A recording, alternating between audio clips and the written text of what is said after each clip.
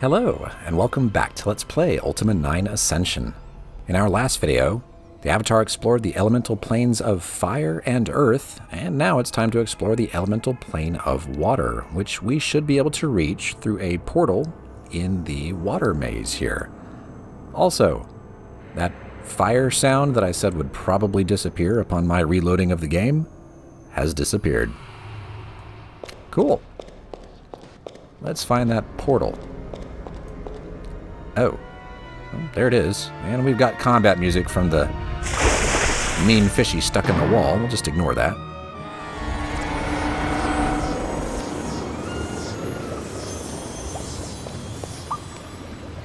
Interesting place. I must say, of the elemental planes, this is my favorite. I like stormy weather, and I like swimming. I also like the color blue, so this works out quite well for me. Well, we seem to be in a bit of a situation because I don't see how we're going to reach that from here.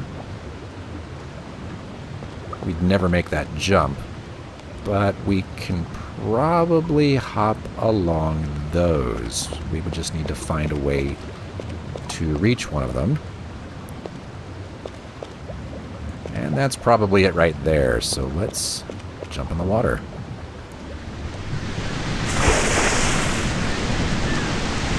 Affirmative. Now we'll just traverse these strategically placed rock formations.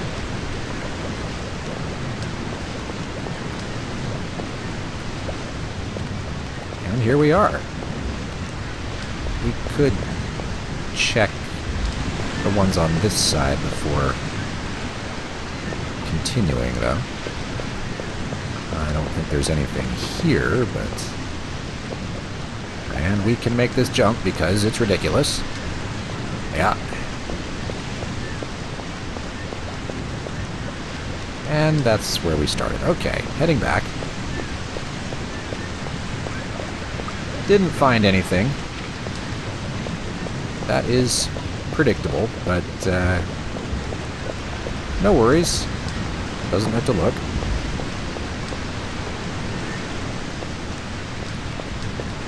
Cool. Oh, speaking of cool, there's an ice hound. I don't know why I just put my sword away. Situation handled. And there's a crab, too. A dead crab who was carrying plate leggings. Sure. It's a very well-armored crab. And we've got a small pool here. Ooh, there are mean fishies in there. There are mean fishies in there.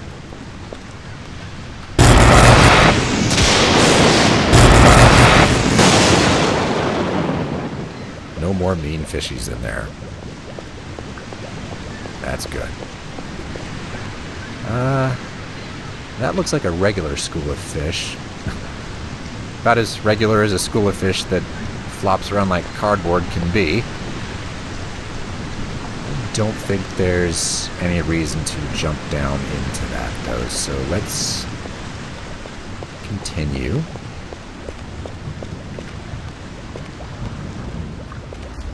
There's another crab. So let's deal with that. Poke, poke. It is dead. We've got another body of water here. I'm sure we'll see more of it as we look around.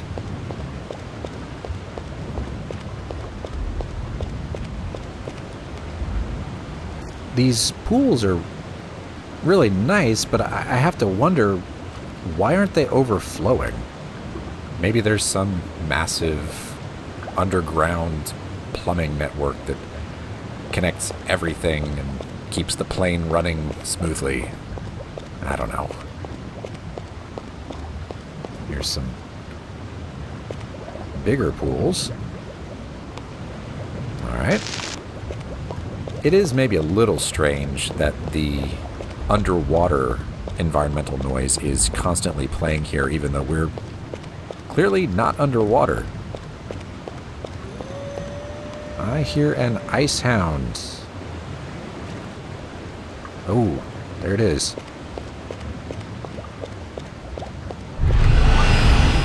No, you will not freeze the avatar. That's the avatar's trick now. Ooh. Ooh. There's a sea serpent. We'll address that later. Right now, we've another ice hound around the corner. Let's take care of that.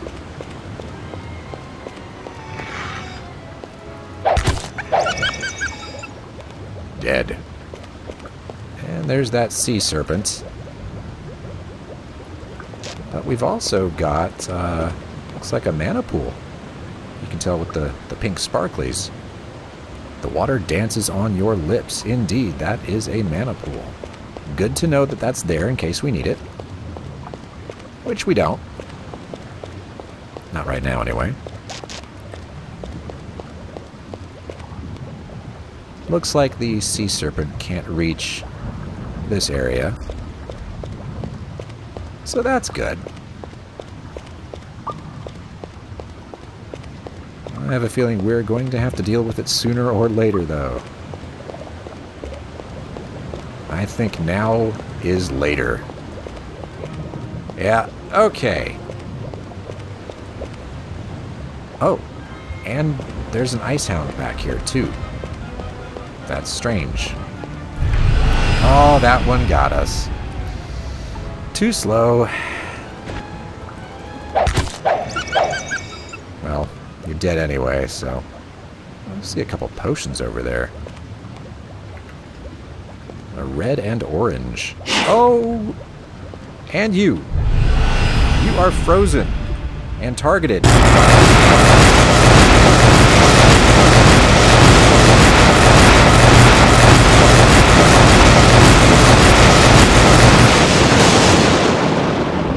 And dead.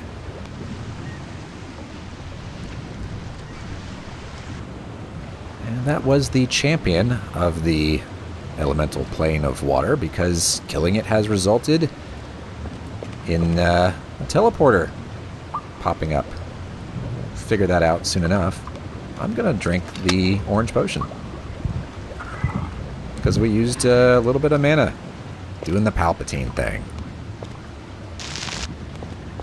I know there's a mana pool back there, but we just don't need it. It's okay.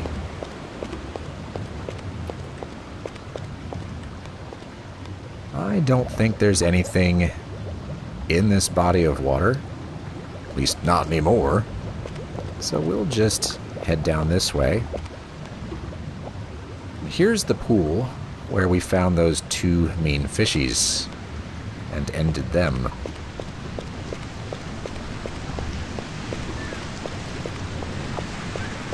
And this is sort of the mirror of the other side.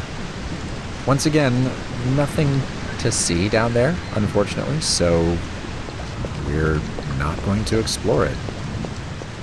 And here's where we killed that crab and that first ice hound. And there's the teleporter back to the abyss. Yeah, we're done here, so let's go.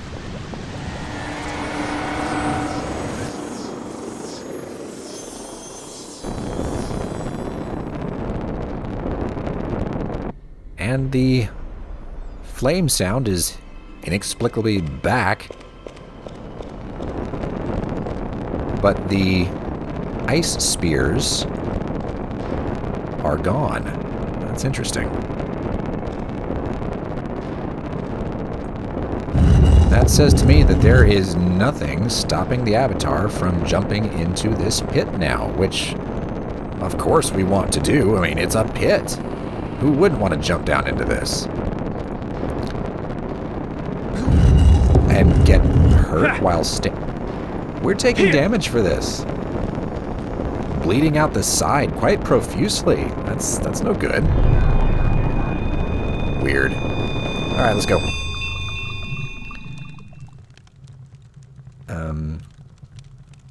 See, now, unlike when we were in the Abyss's entry area, and we jumped where all those statues were firing their ether rays or whatever, and, you know, you could look, you landed in the shaft, and you could look up and you could see, oh, hey, that's probably where I came from. This makes sense.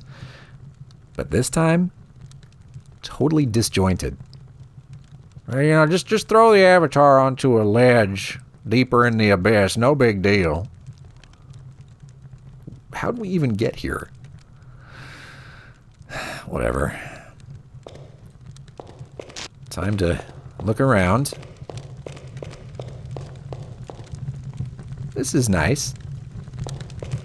Not quite as bad as the elemental plane of fire, but still not really loving it. This guy had a bad day. He is dead.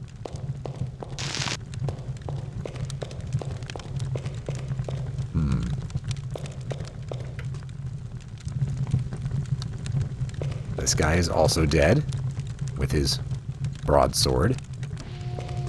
And I hear a hellhound. Okay, that's not the way down. This is.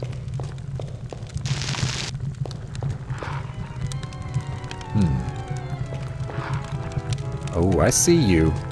I see you. Charge! Oh no. What did I get stuck on there? Anyway, as I was saying, you had a glass sword. Had a glass sword, anyway. And you had a two-handed axe. I wonder if they went at each other and, well, maybe this guy was involved too. And his 9 arrows. Thank you. A novice bow. This is a broken glass sword, though. I have to wonder who received it. Probably this fella. Killed with a glass sword. That is a nasty way to go. It breaks off in you. Oh well. Ooh, and over here, 245 coins that we can't take. Anyway. And you had a warhammer and a wormguard helm. That's interesting. Was this a wormguard who just didn't like to wear other armor? Or was he some sort of poor soul thrown into the abyss and looted a wormguard helm? I don't know. I don't know. And there's a jump scare for you, just in case you needed one. Thanks, guys. Totally appreciate it. I see some lights down there. Starting to be able to make out a bridge over what appears to be lava, so that's nice. Ah, and here is a pincushion.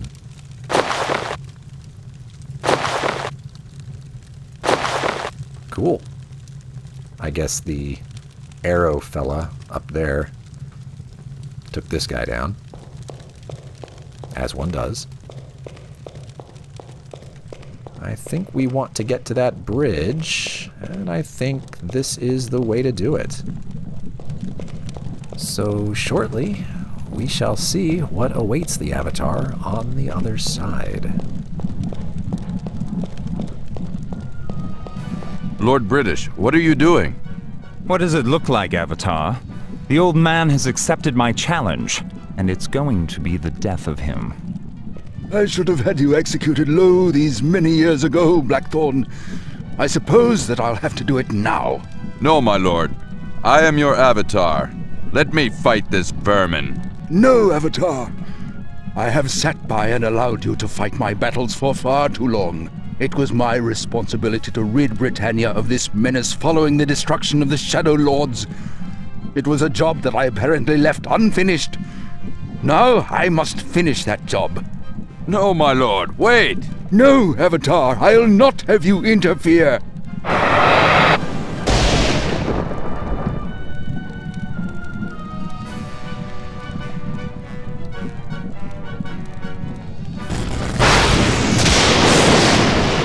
You're looking weak, old man. I may yet surprise you.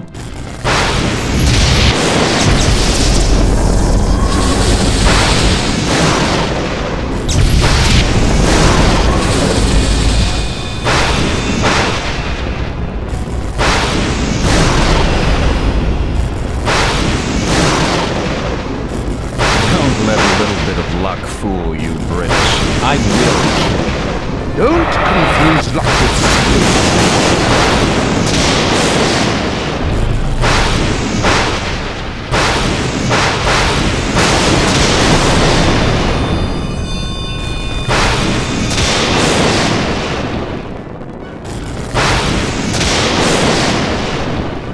I may be old and gray, but on my worst day, I can best 10 of you. Can't you just die? There, 'tis finally done. That was an epic smackdown if ever I've seen one. Way to go, Lord British. Totally trounced Blackthorn. And it's nice to see him get up off his butt and do something for once, instead of just farting around in the castle like he's done for most of the game, so let's say as much. That was quite a display, my lord. I must say I am very impressed. Yes. Well, I can assure you that I was never in any danger from that worm. There is a reason why I had to fight him, Avatar. You see, I have depended on you for far too long, Avatar. When first I created the quest to find an Avatar, I wanted the person who fulfilled the quest to be an example to all the people of Britannia. They were meant to emulate you, do the things that you did. Instead, the people came to depend on you to solve their problems, rather than solving the problems themselves. And I fear that I was the worst offender, my friend. Rather than going forth and encountering the evils that afflicted my own land, I called upon you to do it. But no more. No. The people of Britannia must learn to do things for themselves. We can't depend on one man forever. Well, based on the things we're hearing about the Avatar and the Guardian at this point, I'm inclined to agree. Perhaps you are right, my lord. I have been given the Codex of Ultimate Wisdom. I am right. Now listen. There is still much to be done that unfortunately only you can do. You must travel into the ethereal void to cleanse the shrine of spirituality. However, the moons have so corrupted the moon gates that you cannot use them to travel to the void. I will send you into the void, but you must first consult the Codex of Ultimate Wisdom.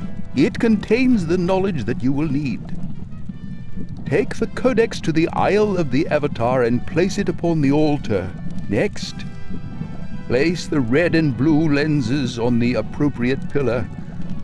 Only then will you be able to consult the Codex. Once you have consulted the Codex, come back to my castle in Britain, and I will send you into the void. You must get the Glyph of Spirituality before I can teleport you out, for we cannot return. Farewell, my friend. Wow. Well, before we continue, let's see what the Avatar scribbled about that.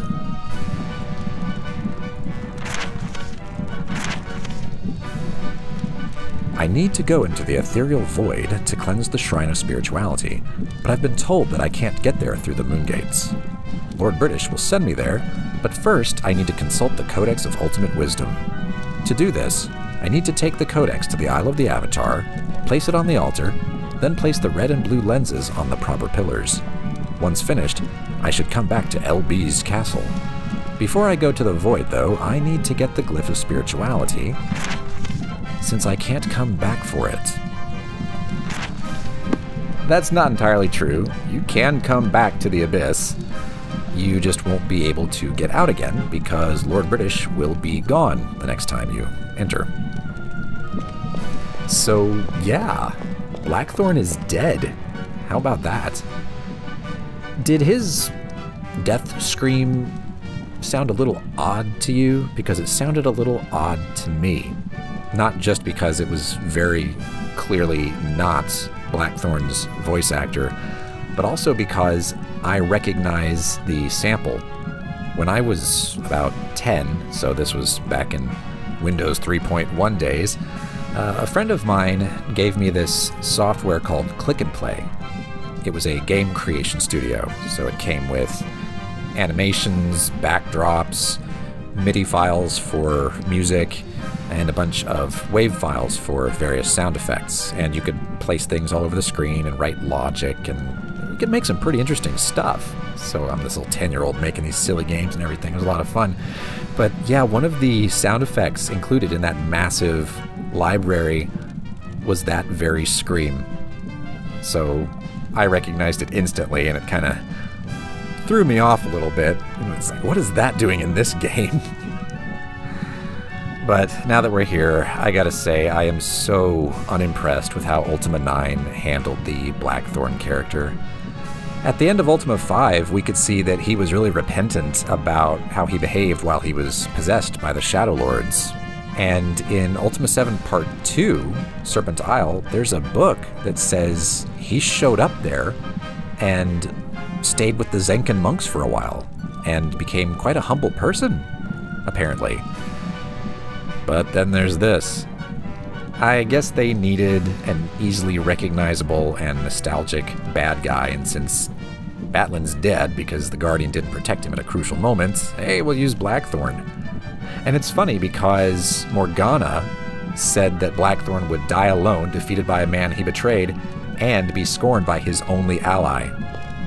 Yeah, the Guardian does not take care of his people. Not a bit. Way to go, British. Let's talk to him again. Do you have the glyph? No, I don't. Avatar, you must get the glyph before we can leave. Fine. Before we do that, let's throw the Codex into the quest item bag. In fact, let's read it.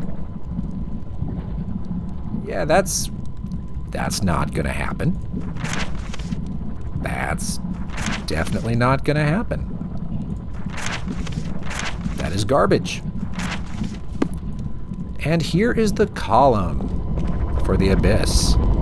We found it. And there's the Glyph of Spirituality. I have found the Glyph of Spirituality. Well done, Avatar. Let's get out of here.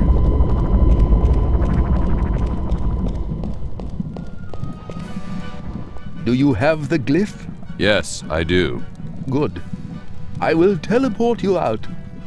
Meet me at the castle.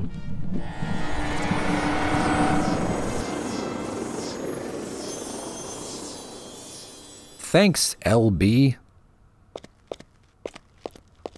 And we can see that everything that we need to enter the Abyss is still here. I guess we've just got Pyros on command at this point. Our own personal Titan of Fire who can just drag us down into the Abyss as needed. Cool. Let's see. Well, there's Raven's ship, and we know where the Codex is housed.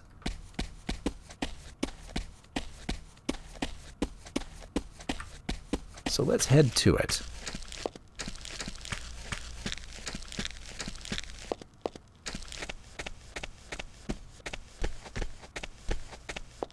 As you'll recall, it was up this way, just around that large rock formation.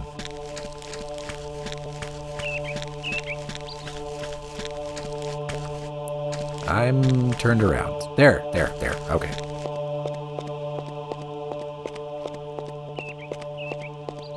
And we're back. We're back to do Codex stuff.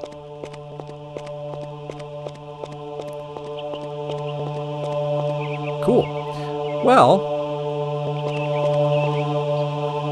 if you remember Ultima 6, the way this works is the blue lens goes here, and the red lens, which is supposed to be purple, goes here, because they were meant to focus the flames of infinity and singularity, respectively. That was the layout in Ultima 6. I don't know if these are meant to be those flames. I can ignite them.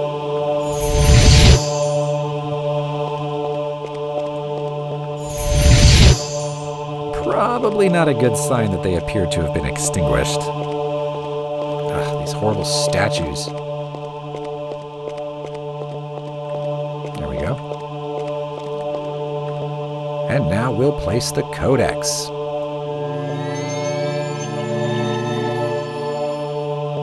And let's read it. It's still garbage. You know why? Because Ultima 9 is garbage. Those braziers back there, they are not the flames of infinity and singularity like they're supposed to be. They're just braziers. Also, I mean, that wouldn't make sense. They should be there and there, but they're not. And, as if that weren't bad enough,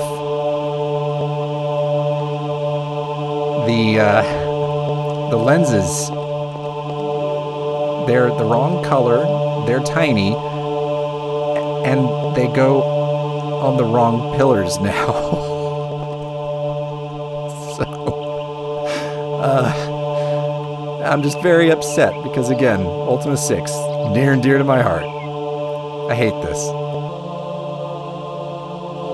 Yeah, see, that obviously did something. That worked. Your turn.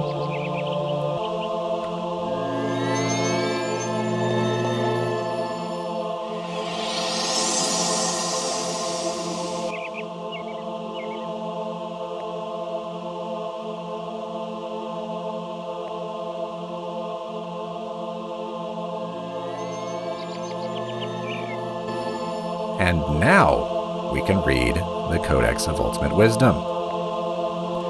Codex of Ultimate Wisdom. How can one half of a thing be removed if it is separated from the other half that forms the whole? Good and evil cannot exist without the other. If one is to be removed, it must join with the other. The barrier of life must be cast before Ascension.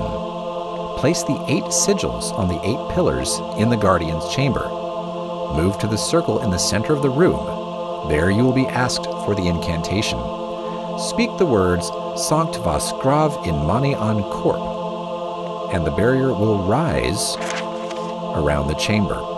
A gate shall then appear, summoning the other half that makes the whole into the room. The most destructive of all magic must be used to remove the whole from Britannia. Armageddon must be cast, but only after the barrier of life is in place, lest all the world be destroyed. To perform this ritual, you must have the 8 sigils at hand. Then you must use 3 pieces of the dimensional portal. When you are asked for the incantation, speak the words correctly. They are Vaskal on Mani in Corp her time. And I'm just going to nitpick real quick. Why is the word 3 spelled out there, the word 8 spelled out there, and yet 8 is a number there, and not there? It's spelled out again right there. What is this? The Codex of Ultimate Wisdom is dumb, but yeah, what we've just read is how to end the game. And the Guardian. And the Avatar. Let's see what the Avatar scribbled about that. According to the Codex, I need to cast the Barrier of Life by placing the 8 sigils on the 8 pillars in the Guardian's chamber, then move into the center of the circle. The incantation is Sanct Vas Grav in Mani An Corp. To defeat the evil, Armageddon must be cast, but only after the Barrier of Life is in place. To perform this ritual, I need to have the 8 sigils at hand and 3 pieces of the dimensional portal. The incantation is Vas Kal An Mani An Corp. Her time. Well, sounds pretty serious. Can we take the Codex? Yes. Can we read the Codex? Yes. Okay. Well, then I think we'll just, oh, I can't take the lenses back. Nope. The lenses are stuck, but I can take the Codex, which is arguably more important of an artifact, so I'd say we're good. I'd say we're good. No big deal. Whew, well, yeah, that's some pretty heavy stuff. We're going to be casting Armageddon on ourself and the Guardian to finally put an end to all this nonsense. You know, you can cast Armageddon in previous installments of the series. And then there's also its weird cousin, Imbalance. That one's only in Ultima 7 Part 2, Serpent Isle. So yeah, you can do that for funsies, but this is the real deal. This is a thing that is meant to happen, and it serves a real purpose. Well, let's talk to Raven about all this in the next video. So, thanks for watching, and I'll see you then.